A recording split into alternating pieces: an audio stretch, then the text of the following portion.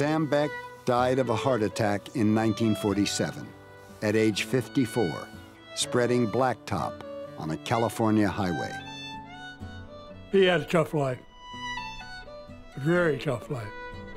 He and his life was a reason that I said, God,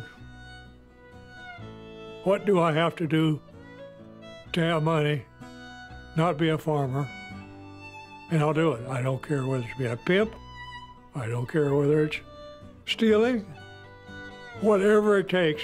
I'm not going to farm, and I'm not going to be broke. And that's been my driving force, and has been. And I'm not a farmer, and I'm not broke. I'm not a pimp either, thank God.